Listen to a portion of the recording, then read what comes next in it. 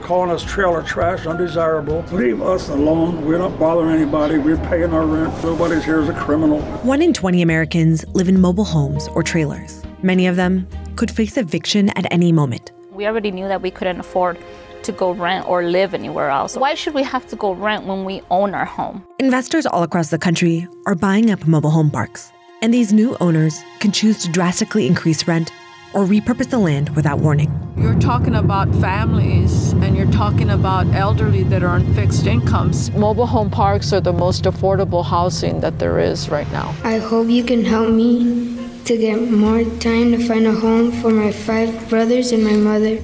As one investor put it, affordable housing gets hotter when the nation gets poorer. My mom didn't have to rely on the government for housing. If they move her to a place where she has to pay $1,300 rent for a 2-bedroom, for the rest of her life, she needs government assistance where she didn't before. For low-income residents, there is often nowhere else to go. What am I going to do? Where am I going to go? And the guy puts a hot water heater in. He said, "You're going to take that with you?" I said, "What street corner am I going to put it on?"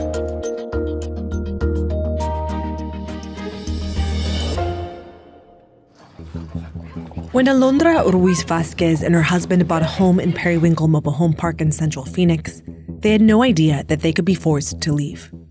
Many of her neighbors have lived in their mobile homes for decades. Everybody has their own little space where we live. This is our home, we own it. We own the mobile home, but we don't own the land that it sits on. I just don't feel that we could and we should go rent somewhere where we own a home already. But unfortunately, the truth is that we don't own the land. More than 70% of mobile home residents own their homes, but they still have to pay rent for the lot they sit on. And when rent prices spike or the parks close, residents can't just up and move their homes, because mobile homes aren't really that mobile. They can cost thousands of dollars to move them, and they might even fall apart if you try. When we bought the place, we thought it was never going to be taken away from us. We were thinking we were going to be here many, many years. Grand Canyon University, or GCU, bought the Periwinkle mobile home lot 6.5 years ago. But residents were not served a notice to vacate the land until April 2022. Alondra and her husband originally moved to Periwinkle to be closer to their volunteer soccer club, which serves refugee children in the neighborhood. This is my kitchen. We have a bathroom over there and we have 1 bedroom. But these kids, they're really special to us. They are from Burundi and they are refugee kids here to the United States. And they are members of our soccer club. When their parents became homeless, they were evicted. We were able to bring the kids here. We've been able to help a lot of people. Many residents in the park worry their only option will be to live in the streets. Alondra's next-door neighbor, Jerry, has no idea where he will go. Good to see you. You scared me the other day. I bought this place when I was 55 years old, so it'd be the last place I have to go for the remainder of my life. So it was 28 years ago. I'm 83 years now.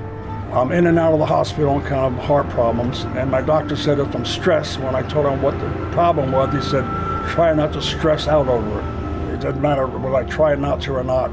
I wake up in the middle of the night and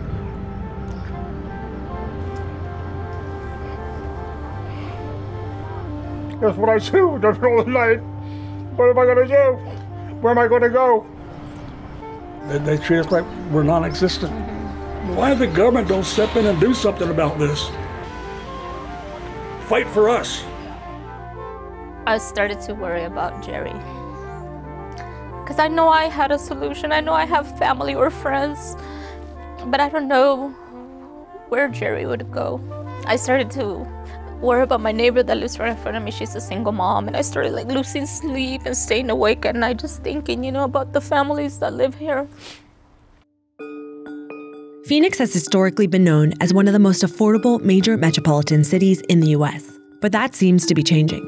For over 2 years during the pandemic, Phoenix suffered from the fastest growing home prices in the country. And even before the pandemic, 100,000 households couldn't afford their rent. But we have a lot of mobile home parks here in the city of Phoenix that is currently allowing low-income people to have affordable housing. They've been paying rent for years and years. They've paid their property tax on this as any other homeowner. This is Pamela Bridge, a lawyer with Community Legal Services. In January 2023, the Phoenix City Council authorized a $300,000 budget for the firm to provide assistance to mobile home tenants at Periwinkle and 2 other parks. But they are not permitted to represent undocumented residents, who are often the most vulnerable to housing insecurity. But we are getting mobile home calls every single day at Community Legal Services from different mobile home owners and tenants who are worried, who have been getting notices. We are seeing the same situation over and over again of the increased rents or the landlord who's deciding to sell. I think a lot of out-of-state investors think that they can do great business in Arizona, and that's what we're seeing, again, not just in the mobile home world, but like throughout all types of property owners. In October 2021, the average rent in Phoenix reached nearly $1,500, which is triple what some residents pay in mobile home parks. Carmen Prieto is one of these residents. She lives in a mobile home park called Weldon Court, North Phoenix, where she owns a 2-bedroom mobile home. She pays around $500 a month in rental fees. But Carmen and her neighbors were given an official deadline to leave. Buenos dias. Buenos dias. I've been living here for 11 years at this mobile park, and it's been, like you see it, friendly. A lot of people don't know what to do, especially if they have 6 children, 5 children. They gotta get a 4-bedroom, 5-bedroom? Can they really afford that? Trailer parks is only $500 because we own our trailers. We paid off our trailer, we bought it cash. Carmen receives around $1,100 a month through Social Security due to disability. She first moved to the park because it was the only rent she could afford. But now, she can't relocate her home. Mine's a 1973 trailer, and they won't be able to move. They already said they won't be able to move. Due to federal housing regulations, mobile homes built before 1976 often aren't eligible to be moved. In fact, any mobile home built after 1976 is technically called a manufactured home. But among residents, the name didn't stick. Even if you are allowed to move your home, it can be prohibitively expensive. Arizona offers some relocation funds for mobile home residents being displaced, but it often isn't enough to cover moving costs. And to move it, it costs $7,800 of their pocket that they help with the state. But it costs us more to move them. In the bottom of the trailer, you move all these sidings in the bottom, and then they have tires. See, this is the hitch. The hitch is already on there. I never took it off. I think if we move it, it's gonna be destroyed. It'll fall apart. Carmen's daughter, Patty, says park management and city officials didn't provide information about Arizona's relocation fund in Spanish. You don't have no papers for us in Spanish, and you say you want to help us. This is clearly majority Latino people here. I will come to another meeting with those forms. Que para el 29 él los va a traer en español. And he never did.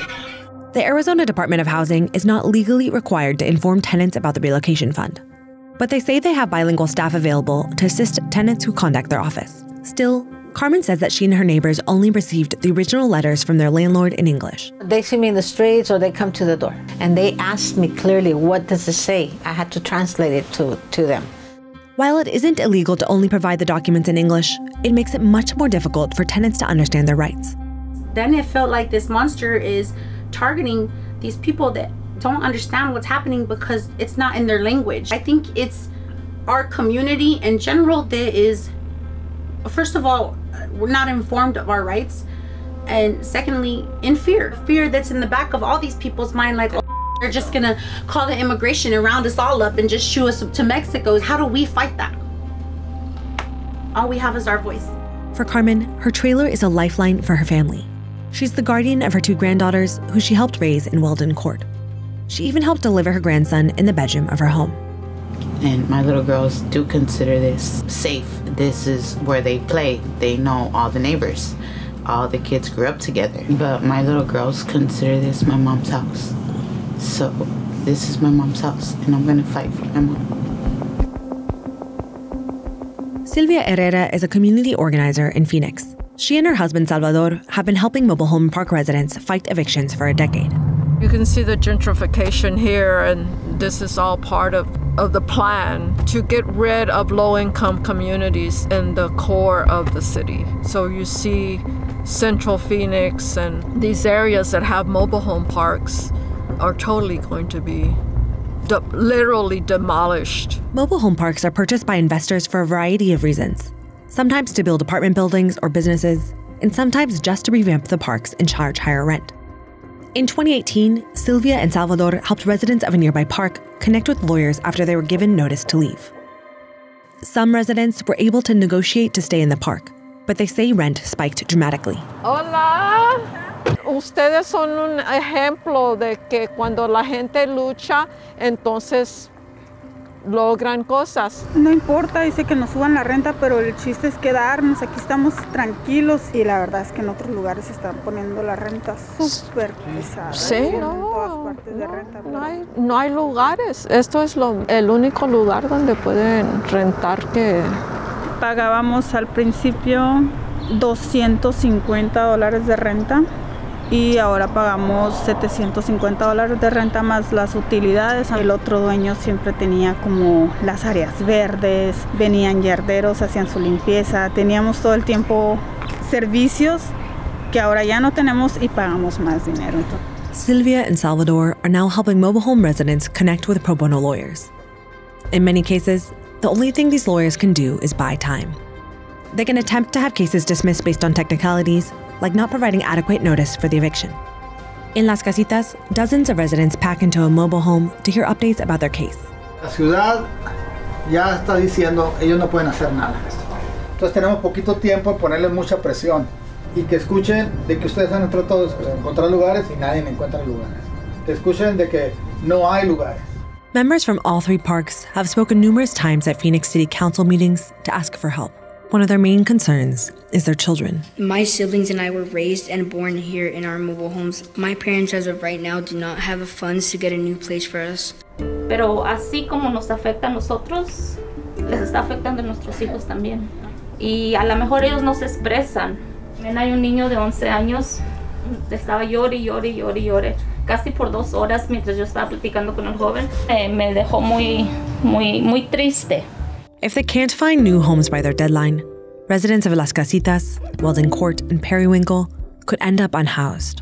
Porque para ellos nada más son una traila y estos son hogares de nosotros que están al alcance de nosotros. Yo no quiero ser uno más de los que estén en la lista de los que están en la calle, porque lo han demostrado que a la gente que está viviendo en la calle no le ponen la atención.